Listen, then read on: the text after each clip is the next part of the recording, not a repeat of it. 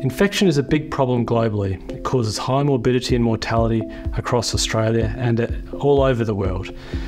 It's common for many clinicians to be confronted by patients who are now infected with bacteria that are resistant to all available antimicrobials.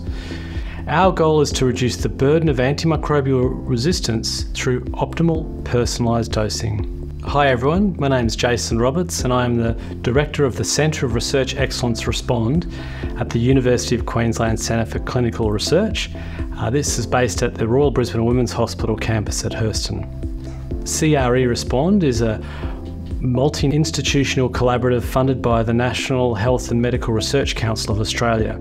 So our focus is really to do research with collaborators here locally, but also across the globe to find better treatments for patients. Join us for the upcoming cre.respond education program throughout 2024.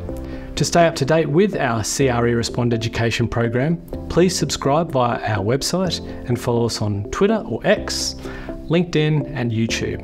We look forward to seeing you at one of our upcoming seminars. Thanks again.